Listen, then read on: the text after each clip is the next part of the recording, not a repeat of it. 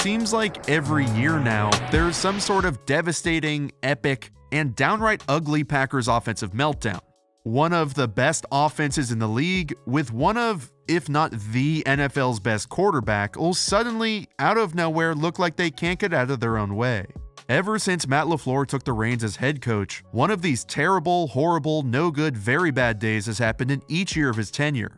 In 2019, the 49ers obliterated them 37-8, with Rodgers throwing for only 104 yards on 33 attempts. Then in 2020, the Bucs shocked them 38-10, intercepting Rodgers twice and limiting him to 160 yards and just a 45% completion rate.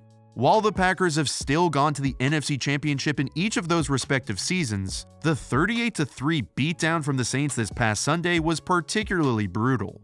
Yeah, the defense has been suspect for years, and despite their incredible talent, they still got absolutely steamrolled. But Rodgers' 36 quarterback rating was the 4th worst of his career, and he just didn't look like himself at all.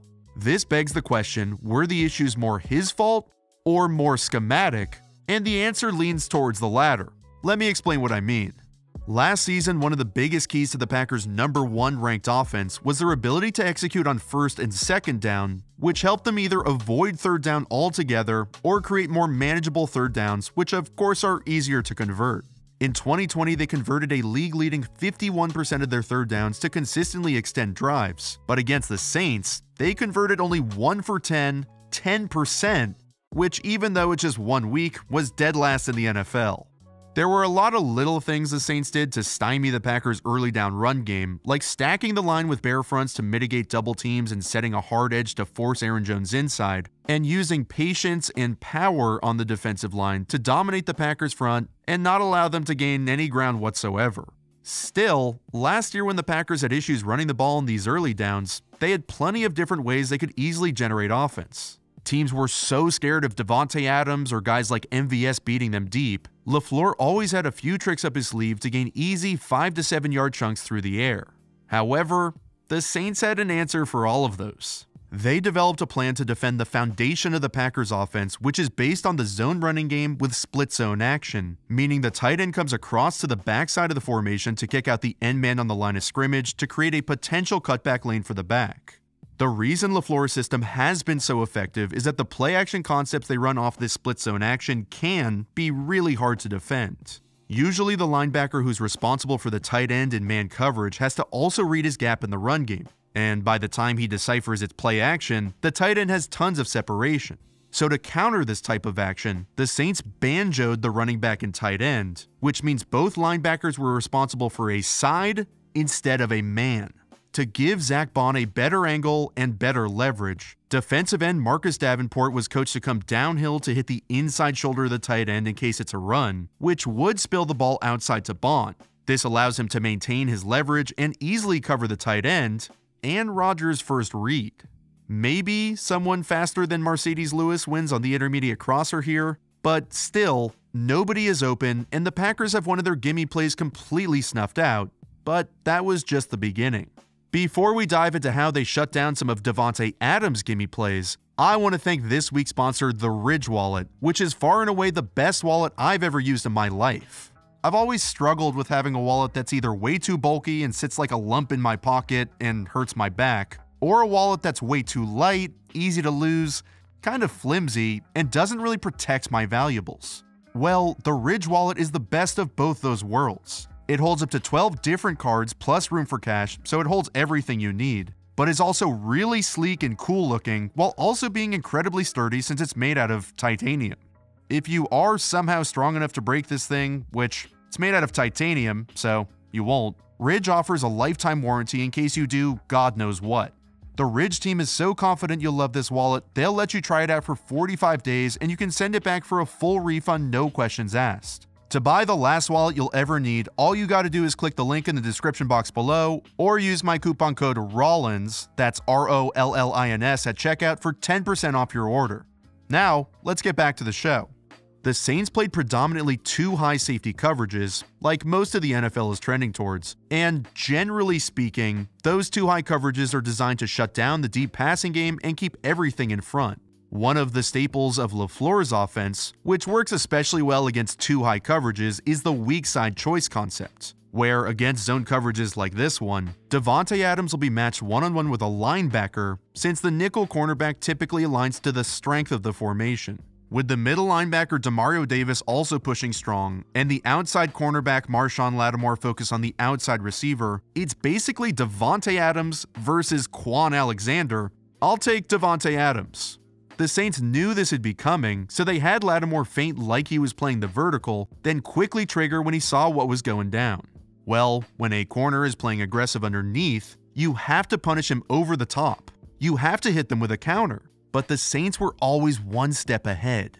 Later in the game, the Packers are in a similar formation, and the Saints in a similar coverage pre-snap. The Packers are again running weak side choice with a go, and Rodgers is anticipating the hole shot between the corner and safety will come open, but that's what the Saints are ready for. They drop their corner into a zone bail technique and rush just 3 so Quan Alexander isn't left hanging out to dry. They understood all of the gimmies that the Packers had called over and over last season and designed an extremely specific game plan to stop each of them. Still, as there always is with Aaron Rodgers, there were some plays he made that only he and maybe 1 or 2 other guys can, which will defeat any coverage, any defender, period. The Saints played a lot of too high and a lot of man coverage, but were at times more focused on stopping the 3 receiver trip side of the formation than Davante Adams. Here they're in cover 2 man with 2 deep half safeties, but you can see PJ Williams is eyeing the 3 receiver side instead of worrying about playing over the top of Davante. He's running this circus route, which inside releases then goes to the flag, and when Rodgers drops back, you can see him reading Williams' movement. If he hangs back over Davante, Rodgers will throw to DeGuara on the basic, but when Williams is still focused on the trip side, Rodgers makes an incredible throw, against outside leverage mind you, which is just Rodgers being Rodgers. But surprisingly, that was one of the only times he made one of these special throws. Throughout the game, the Saints consistently stayed several steps ahead and were always out in front of whatever counter adjustments Rodgers and LaFleur tried to make. They played with a great understanding and anticipation of what the Packers were trying to do and what their answers would be to whatever was going to happen next. They're playing what Nick Saban refers to as cover 7, but we'll just call it quarters to keep it simple. Here it plays out very similarly to cover 2 man with the 2 deep half safeties, and again Rodgers has Davante isolated on the circus route and is anticipating the safety Marcus Williams is not going to let him win again.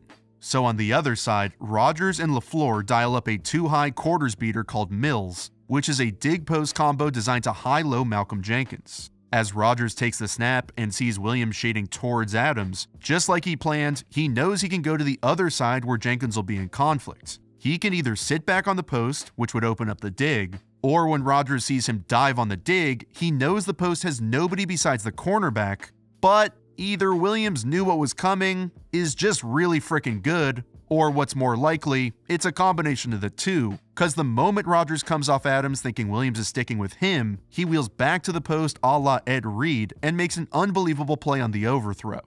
There were a couple of things the Saints even borrowed from other teams, like using one of the 2 high safeties to cut a crosser against one of the Packers' favorite concepts, mesh, which is designed to create natural rubs against man coverage so an underneath route will spring free. But when a safety comes screaming down with leverage, bad things can happen. The Saints took a bit of a gamble here by actually playing with just 1 high safety, but identified Davante as the crosser they were going to cut with Williams, and by the time Rodgers evaded pressure, he made an errant throw.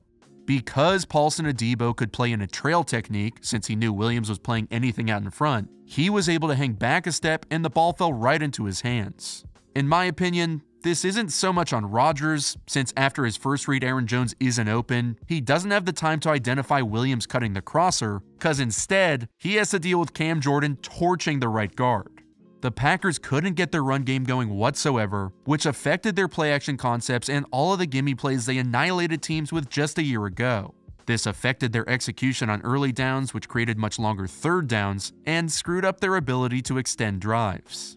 I wouldn't say there are philosophical issues with LaFleur's scheme. It's proven to work. It worked really well last year, but a sound system by itself almost never works long term. You need to constantly develop new wrinkles off of that same system to keep things fresh, and that's what LaFleur failed to do in Week 1 and in several of the meltdowns in the past. While this obviously isn't an ideal way for the Packers to start their season, all of us, including all of you cheeseheads watching, need to take a page from Aaron's book and RELAX. There's still a lot of football left to go. While Rodgers didn't really look like himself after an interesting offseason, to put it mildly, he is still Aaron Rodgers and has rebounded from adversity far more intense than this. The Packers are a team that have gone to back-to-back NFC championships, and while they ultimately yielded disappointing results, that experience has taught the core members of this team what it takes to be successful in the playoffs. Adversity is preparation for greatness, and the Packers have still had massive success despite these occasional hiccups. Heading into Week 2, it's time for them to ask themselves, is that who we are, or is this just the thing to bring us together?